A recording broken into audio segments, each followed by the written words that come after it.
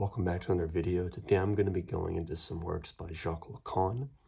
So Jacques Lacan was a psychoanalyst after Freud, and I've gone a little bit about him on this channel, but I've mostly just touched on him and haven't really gone into his concepts. And today this is going to be kind of like an introduction video, going into his idea of the unconscious and the split of the unconscious and the conscious.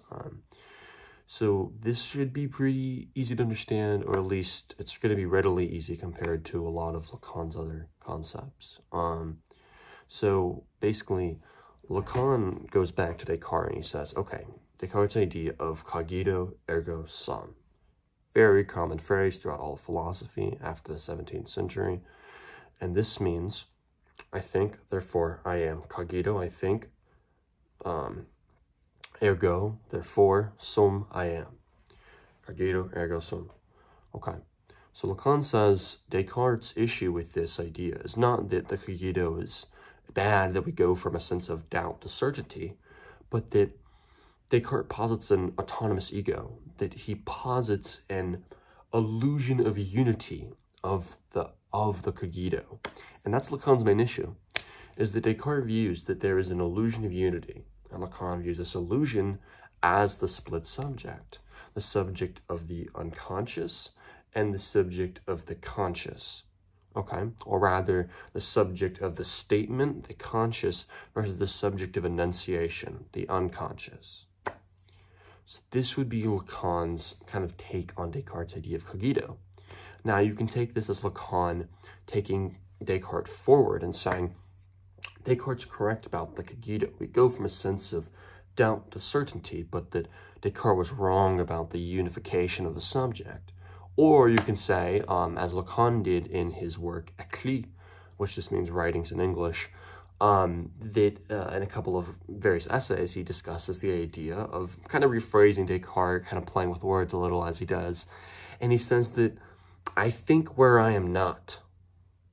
I think where I am not. And this would be the idea of I think would be my the idea of I think in this sense would be my conscious thinking, okay? So I think, like, I'm going to go to the store. I'm getting my car and go to the store. I think I want to go to the store. Now, the second I think where I am not. Where am I not? Well, I'm not in my unconscious. My unconscious is directing my action, but I myself am not directing my unconscious. The I that I assert when I say I'm going to the store seems to me an illusion of unity of the unconscious and conscious. That's Lacan's whole point, is that I think where I am not. I think where I am not, therefore I am where I do not think. I think where I am not, therefore I am where I do not think. Because I think where I'm not, again, we say that I'm going to the store. We posit this illusion of I am where I do not think. Where I do not think is my unconscious, but I am there still. My unconscious is still an aspect of my subjectivity. So this would be Lacan's idea of the split between the unconscious and the conscious, reflected through Descartes' cogito. And this can be explored further in Lacan's understanding of how psychoanalysis does not need to throw away the cogito and all this stuff. No, psychoanalysis needs to say, rather than say, I think, we say, it thinks. It thinks. The unconscious thinks where I am. Where I am in the world, my being, my existence, my unconscious thinks. It revolves, my subjectivity revolves around the unconscious. So when we say that I think where I am not, therefore I am where I do not think, we are saying that where I claim to be in the world is an illusion of unity between my unconscious and my consciousness, okay? And further, when we say that the cogito from Descartes is accurate, we mean it accurate insofar as we rephrase it to be, it thinks where I am, or it thinks therefore I am, or it thinks where I am not. All of these would follow from what I already said. So this would be Lacan's idea of the cogito and the split of the cogito. And this is he's not the first to do this, of course. I mean, Hegel, Kant, I mean, all these people question Descartes' concept of I think, therefore I am. Many in philosophy don't hold this, though. You were taught, like, in introductory philosophy classes usually, that, like, Descartes, this is like a revolutionary concept, which at the time it was, but very quickly pushback happened. Like, me asserting that I think, therefore I am, what is the sense of connection between the body and the mind? And this was Descartes' idea of the dualism. The metaphysics of dualism would be that there is a mind, and then there is a body, and the mind is immaterial, and the body is material. And there is a sense of unity between the mind and the body. Now, this would be this is what Descartes said, because he believed that there was a unity. He believed that the, I think it was the, I think it was the pineal gland.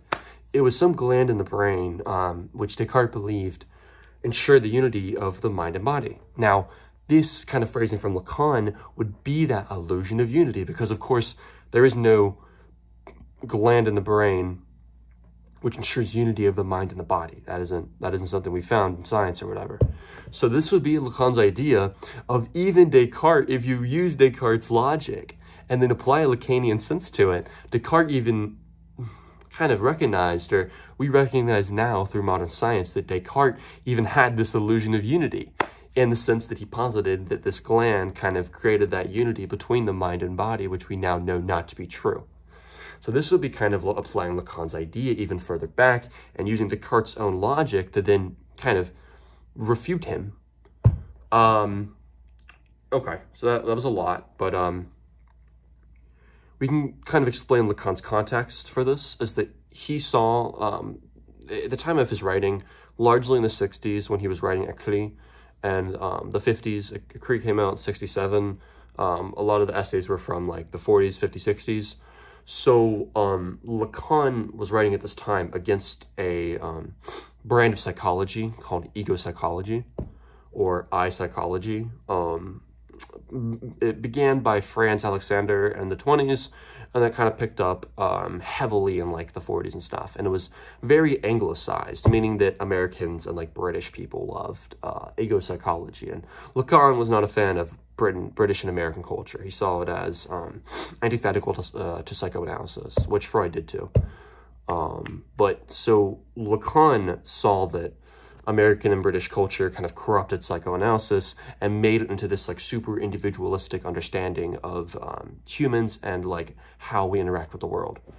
And so Lacan's issue was that ego psychology posited this autonomous ego, that although they claim to be descendants of Freud and they're like, oh yeah, we're totally doing what Freud said, Lacan says that they're not, that they were positing an autonomous ego, an ego separate from the sense of illusion of unity of the unconscious and the conscious subject, or the subject of the statement, the conscious subject, I am going to the store, versus the unconscious subject would be the articulated subject, the way I say it, the phraseology that I make.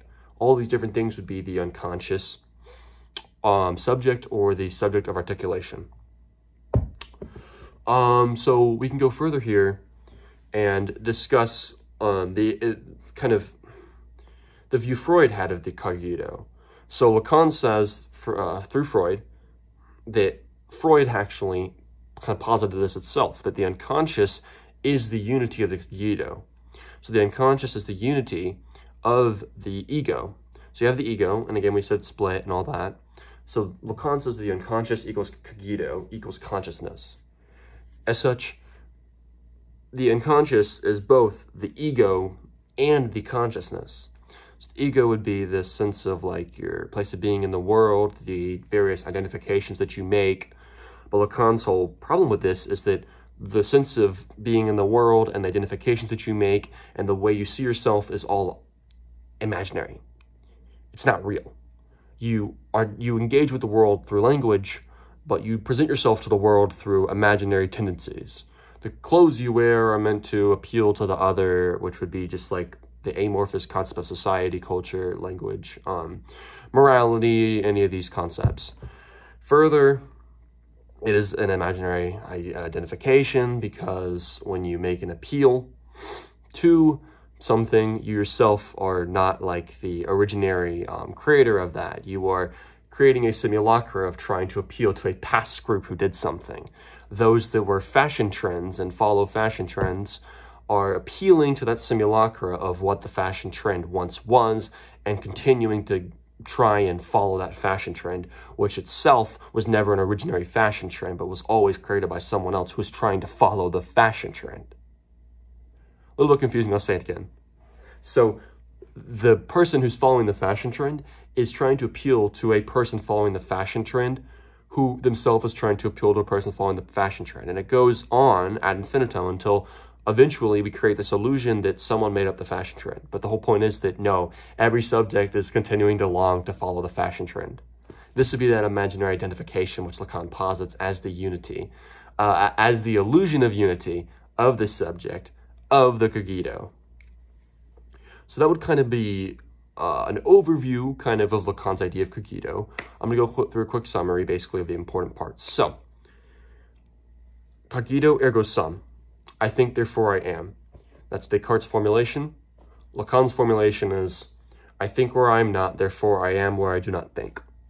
I think consciously where I am not, my unconscious. Therefore, I do not think where I am. I think again, and this would be flipping it again. So then you have the, I think, the unconscious, where I am not.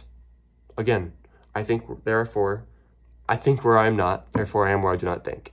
Where I do not think is my unconscious. Because my conscious thinking is not in the unconscious, but the unconscious thinking is also not in the consciousness. Only through like a sense of influence, but the conscious and unconscious thinking are different, kind of. But then Lacan goes further and says that, no, actually, the cogito is the unconscious. The unconscious is that unity. The unconscious includes both the conscious and the unconscious. Okay?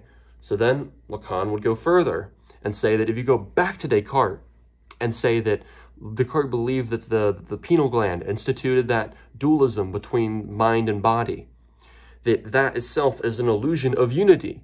So using Descartes' own logic, we hit that illusion of unity.